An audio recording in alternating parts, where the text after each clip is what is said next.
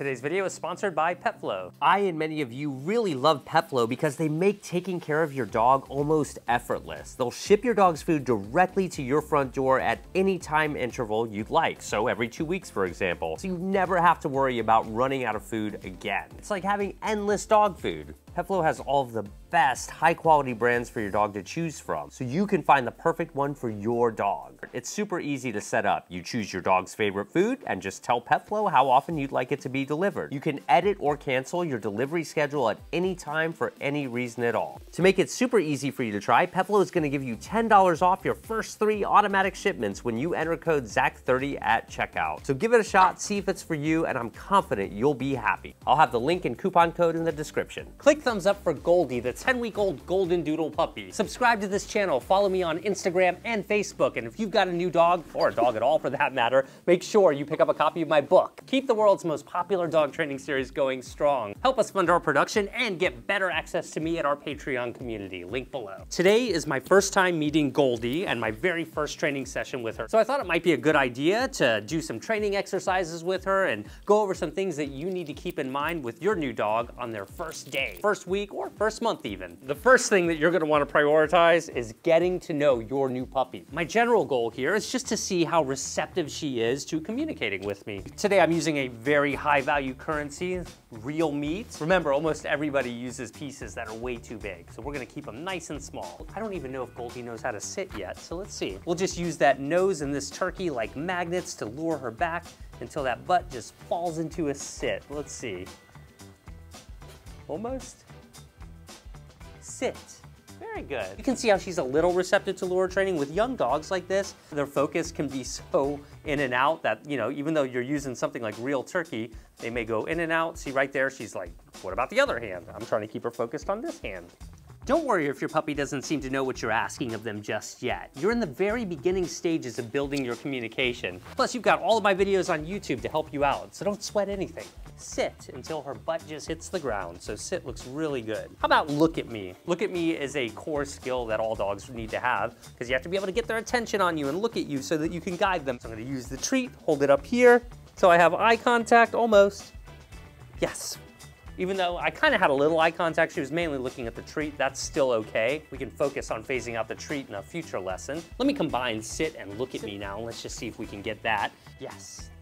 Look at me, good job, you're amazing. Impulse control is a huge thing in dog training. That's where we have to teach our dogs how to override their initial impulses. For example, if I put a piece of meat right here in front of Goldie and I say, leave it alone, well, that's not very effective, is it? You can't just do what you want because you want to all the time. What if that was a squirrel running across the street? So let's quickly teach her how to leave a piece of meat alone without restraining her or forcing her to leave it alone in any way. We're gonna teach her to think. That's why this is a powerful exercise. So I'm gonna close my hand every time she goes for it. When she backs off, I'm going to reveal it. And I'm just looking for her to show just a tiny bit of restraint at first. So right now, she's just acting impulsively, trying to get that treat. That's not what we want. Yes, good job. So right there, she just stopped on her own. I appreciate that, but still, she's not leaving that treat alone yet.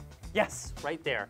I like that she kind of laid off for just a minute second, but let's see if we can improve that just a little bit more. And every time she goes for the treat, I'm just gonna pull away until she shows some restraint. So when you see it in your dog's eyes that they're trying, make sure you let them know that you appreciate that. Yes, good girl. Now we're starting to hit some momentum. I'm not saying leave it or anything like that. I'm just strictly communicating with her visually here. Good. Now let's see if we can get her to exhibit 3 seconds of impulse control. Yes, good job. I'll take it. For our first Leave It training session, she's off to a great start. Another great way to really increase communication with your dog is to play with them. Some dogs are into some toys more than others. That's why it's important to try out a huge variety of different toys to really find out what your dog likes. This is what you want. If your dog is this intense about a toy, you've probably got the right one. And it's really important that you understand that your dog picks their favorite toy. You don't get to do that, but some things you can do to increase the likelihood that your dog is gonna like a toy is make it really interesting. Move it around a little bit. You want these toys to really retain their potency, so it's important not to let your dog have access to it unless you're engaging it. In other words, you want this toy to always be exciting every time you bring it out. Play is important because it accelerates the bond between you and your dog like nothing else can. And it allows you to get to know each other really well and very quickly. And that equals faster training success. Keep in mind that just because your dog loves a toy during one training session, they may lose interest in that the next day or eventually or whatever. So you want to make sure that you have a variety of different toys that you can play with. Aside from toys being a really great way for you to bond with your dog, they're also great for rewards and for just enriching your dog's life in general. If your dog has a problem puppy biting, as Goldie currently is right now because she's young and teething, having the right kind of toys to get their attention on is also crucial. And see, you see what I'm doing here? I'm making the toy interesting. I'm not just offering the toy saying do something with it. Think outside the box when it comes to offering toys to your dogs as well. Sometimes traditional dog toys may not interest your particular dog. One of my favorite dog training hacks are cat toys. And while you wouldn't really encourage your dog to play tug of war with this, you might be able to encourage them to chase it around. Getting your dog to chase something is still play, even if it's not tug. It helps with their coordination. It's fun for them. Look at that. If you're using a toy like this, you would want to make sure they don't grab a hold of it and swallow any feathers. But this is really just to kind of get her engaging with me. See how much fun she's having there, right? And when your dog is having fun with you, they're more likely to listen to you, so there's more to play than might meet the eye. Of course, a tennis ball is a classic dog toy. This one squeaks, so I like tennis balls that squeak. Teaching your puppy how to come to you is critical, and you can start right away with introducing this general concept, but do understand that it takes months of training, come when called, in a variety of different settings before your dog truly understands and generalizes the skill. Here's a fun little exercise we can do to get started. I've got a little treat here. This is a dog treat, and I'm using a dog treat here because it's easy to toss. You can start by tossing a little treat like that over there, and since she knows that treat's coming from me, she's likely to come back on her own here after a couple of attempts to say, hey, can I have another one? And I'm gonna give her another one. Toss the treat. There she goes, and just gonna wait for her to naturally come back to me. Come, very good. I'm saying come as she's in the process of walking to me, just to let her know what she's doing. So that's a really great way to introduce this whole concept of come when called to your new puppy. Teaching your new puppy how to walk on a leash can be definitely a little problematic at first because, you know, puppies don't really understand why we would attach them to a leash, but it's for their safety so we can keep good control of them. And I'd like to see how Goldie responds to her first leash walking session. We're already gonna start to combine some of the things that we've already gone over. In order to keep this really simple, all I wanna do is see if I can get look at me while moving. She looked up at me, so I'm gonna go ahead and reward, at this point in her training, almost every time that she looks up at me while moving. She's kind of pulling ahead, but I really want her paying attention to me. Hey, yes, good girl, very good. Over here, come on. There we go, up here.